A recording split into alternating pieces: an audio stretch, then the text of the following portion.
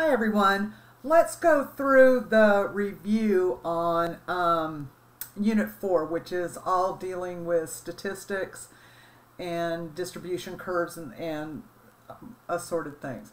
There are two things that are posted on Blackboard. There is this that is completed except for what you can see is handwritten, and I'm just using the one that I completed in class.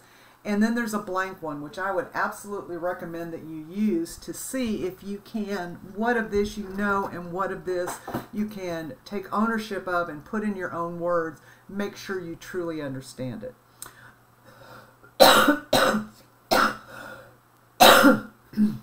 Excuse me. Okay, so let's start out with 5A, which is the fundamentals of statistics. Lots and lots of definitions. And we'll just go through those all again. Once again, as always, you are not going to be given a vocabulary test, but all of these terms will be embedded. The first one, what is statistics? It's the science of collecting, organizing, and interpreting data. And it is the data then that describes something, whatever it is that you want to know about. Okay, so these four definitions and the 5 steps to a basic study kind of go hand in hand. All right, so we start out with the population. This is a set of people or things being tested. This is the big group. This is what we want to know information about. And the chances are we cannot poll everybody or test everybody. So a sample is a subset of the population, and this is where we get the data. The size of the population, or the size of the sample and how it is determined is, part of the science. The sample statistic is after we have retrieved our data. It is the numbers describing the characteristic of the sample.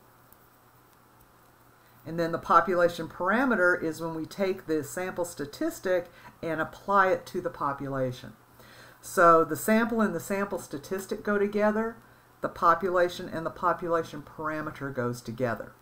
So as you can see here in the 5 basic steps, what do you want to know? That's what you first do. You identify your goals, and that includes identifying what you want to know and who you want to know it about. So the population is who you want to know about. Then you choose a sample, you collect the data, and that gives you the sample statistic, and then from that you apply it to the entire population and then draw your conclusions. Okay, a representative sample, notice here when you're choosing a representative sample, it is a sample in which your results are going to apply to the entire population. If you want to know something that includes men and women and all you poll is women, then that is not a representative sample. Your sample would want to be men and women.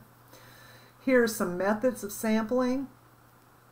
And again, you need to be able to provide an example of each of these or identify from an example which one it is. Simple random sampling is choosing a sample in such a way that every sample of the same size has an equal chance of being selected.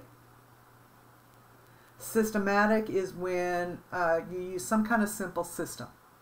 You pick every 5th person name on a list, or you pick everyone with red hair, or sitting in the 4th row in the classroom, or whatever. Convenient sampling is the easy one. You choose one that's convenient. You don't take into consideration whether or not it will be representative or anything else, just what's easiest. And then stratified is if you take your group and turn it into subgroups that are different. Again, either men and women, or it could be, I don't know, you could split it racially. You could do anything that you wanted but you would expect different results from different samples. Okay, now bias is when the design of conduct of a statistical study tends to favor certain results. Okay? Most studies will have some sort of bias. It's really hard not to. Okay, then we're going to talk about the types of statistical studies. But before we do, we need to know what a placebo is. And a placebo is, if in medication, it's usually a sugar pill. It's something that looks exactly like the medication being tested but has no impact. It has no effect. The placebo effect is when someone is given the placebo, they believe they're receiving the treatment, and they give the result of somebody who would be treated. Okay, the types of statistical studies are observational or experiment. Observation is when all you do is observe. You do not attempt to influence or modify the characteristics. You just watch and see what people do and record the data. I think one of the examples we did in class was about eating green leafy vegetables. And so you don't force them to eat the vegetables or not eat the vegetables. You just observe the results of those who do and those who do not. An experiment then is when you apply a treatment to some or all of the sample members and observe the effects. So again, if you want to use the leafy vegetable thing, you would split the group and give half of them, force them to eat green leafy vegetables, and the other group don't allow them to eat leafy vegetables. Okay. So that would be splitting you into the treatment and control group. The treatment group would be those who get the leafy vegetables. The control group would be those who don't. Then the placebo group, that wouldn't apply there, but it would be a group that didn't get the medication but thought they did. Then a single blind and double blind study, or it just depends on who knows what groups are which. If you're looking at an observational study, it's either going to be retrospective or case controlled. And an observational study uses data from the past, and it naturally is divided into cases and controlled. Cases are those who engaged in the behavior. So in the situation with the leafy vegetables, these would be the people who eat the leafy vegetables. These are who don't. Now, when you're dealing with a sample and when you apply it to a population, you're going to have a margin of error. Unless you test everybody, you're not going to know exactly what the statistic is. But a margin of error is a number used to describe how well the sample statistic is likely to approximate the true population parameter. So again, there are ways to figure out what the margin of error is, but it's a number. And so you would have your sample statistic plus or minus some number. And especially since we just had the election, you saw we did the Trump-Biden thing where it was 42-52 with a margin of error of 3.5. That means that from the statistic, the 42%, the margin of error would mean that it would go anywhere from 3.5 below 42 to 3.5 above 42. So your sample statistic would be here in the middle.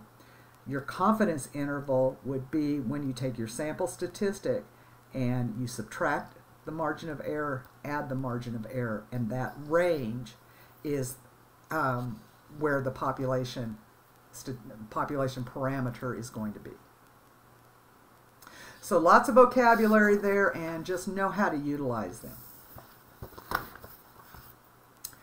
5B then talked about should you believe a statistical study? All right, and being skeptical and just by nature, and plus knowing the math, I'm always wanting to know, and that's always my big problem when they do the projections and stuff on TV, is they don't give you enough information. So you want to get a big picture. You want to consider the source. Look for bias. Look for problems in defining or measure the variables of interest. Beware of confounding variables, which we'll talk about later. Consider the setting and wording of the surveys. Check that the results are presented fairly, and stand back and consider the conclusions. What does it really mean? Okay, so it says in number 3, look for bias, and there are two different kinds of bias: selection bias and participation bias. Selection bias is when they select their sample in a way that would make it unrepresentative of the population. This would be like a convenient sampling. You know, are you just doing the ones that are the easiest? Participation bias is when people choose to participate. A telephone survey.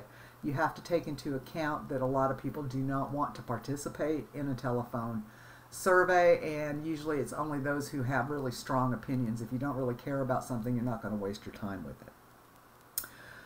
Then we talked about one of the things in here is it says look for problems in defining or measuring the variables of interest. Okay, a variable can be any item or quantity that can vary or take on different values. Variables of interest are the variables that they seek to measure. Confounding variables are variables that are not intended to be part of the study, but they can have an impact on the results. So make sure that you're not looking at you can have multiple variables in any situation, but the variable of interest is what you're really talking about, and confounding variables can be involved in it but are not intended to. Okay, 5C went in to talk about statistical graphs and tables, and this was split into the types of data, and this is really important. Okay. Is it quantitative or qualitative? Quantitative is measured or counted, where your data is going to be numbers. Qualitative describes qualities. So we're looking at categories. There are two types of graphs under quantitative, a histogram and a line graph. In a histogram, across your horizontal axis are your variable values in bins.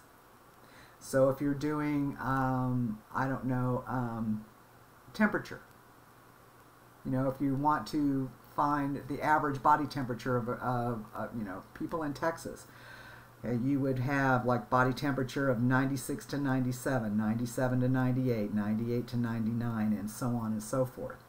So those would be your variable values, and then your frequency would be how many of your subjects have a temperature within that value.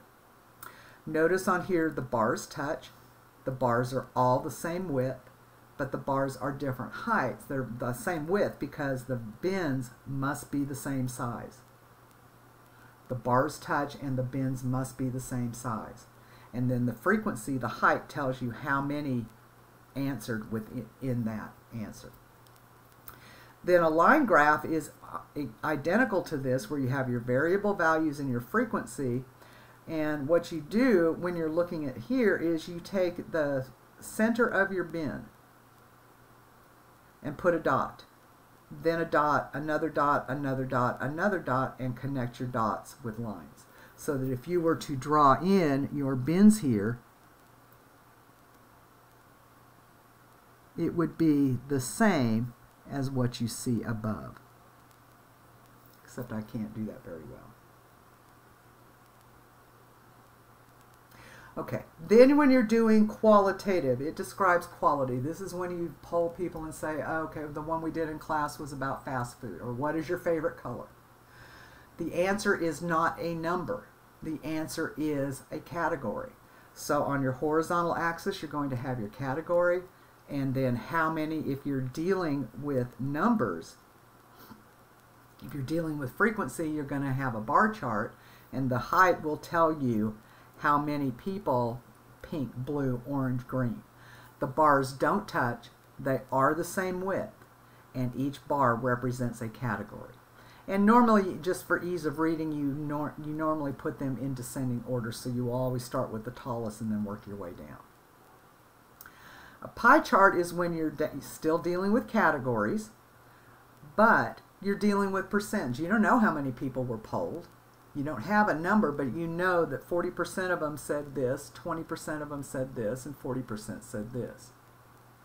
Here you would be able to say, well, 19 people said this, 17, 16, 8. But you don't know the numbers here, but you know that the total of the pie adds to 100%.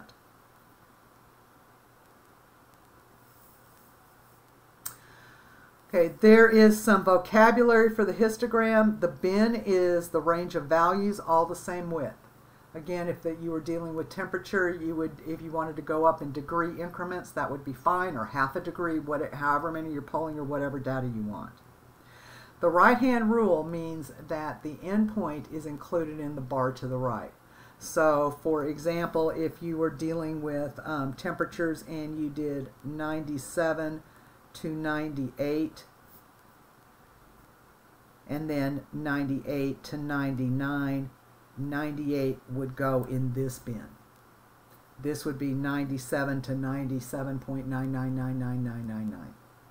Anything that's 98 would go into the next bin. The frequency is the number of data points in the bin. That, of course, goes for a bar chart as well. And then the relative frequency is the frequency as a percent, which means frequency over total.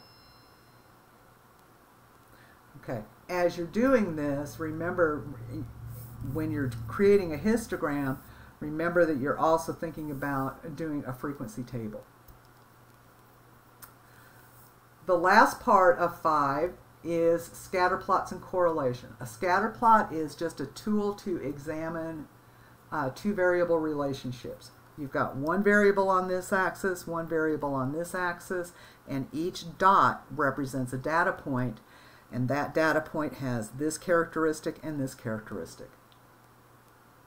Okay. These are numbers, they are not categories. Okay. This is also called the x-axis, the y-axis, or the independent and dependent variables. So if it's going up from left to right, then it's positive. If it's going down from left to right, it's negative. And if it's just all over the place, it's none. So in addition to positive, negative, or none, you need to look at whether it is a strong or a weak correlation. Strong means that the points are close to the trend line. So you can see here if you drew an oval around them, it would be long and skinny. Here, your oval is a little bit fatter, and here it's just all over the place. So this would be characterized as positive strong, this would be negative weak, and this would be none. Now the other thing we need to know is when we're looking at a graph, you can compare any two items. They don't have to be related. One doesn't have to cause the other. It could just be a coincidence, or there could be something else that causes both of them. So the correlation versus causation, a coincidence is there is no relationship between the variables. I think the weirdest one I've ever seen is the one that compares the number of pirates and the average temperature. There is a correlation, but there is you can create a scatter plot with it, but there's nothing, they don't have anything to do with each other. A common underlying cause, I think one of the ones we did in class dealt with sunglasses and ice cream or something along those nature. You know, again, that was a positive correlation, but buying sunglasses and buying ice does not cause buying ice cream or vice versa.